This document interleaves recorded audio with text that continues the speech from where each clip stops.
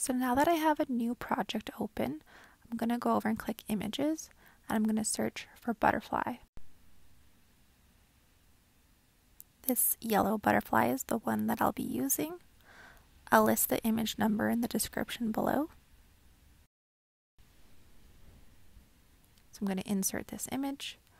Right away I'm going to size it.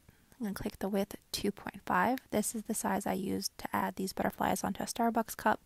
You might want to just cut one to see if it's the size you like. I did a few sizes bigger and smaller.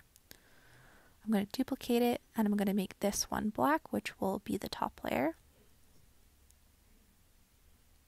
And now I'm going to click the yellow one and I'm going to hit contour.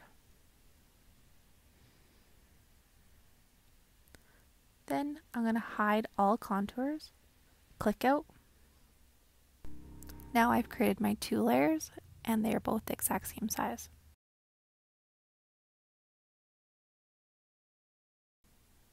Now I'm going to make my own registration marks. This is optional. It's just going to help me layer them. You could use any shape you want. I just found this one best for this image. So it doesn't have to be any certain size. I just made it small enough to fit in between the butterfly wings. Now I'm going to select the triangle and the yellow butterfly.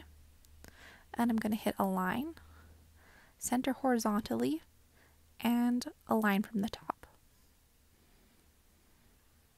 Then I'm going to duplicate the triangle and do the same thing to the black layer. Select both, hit Align, align from the top, and center horizontally. Now while both are selected, I'm going to click Attach.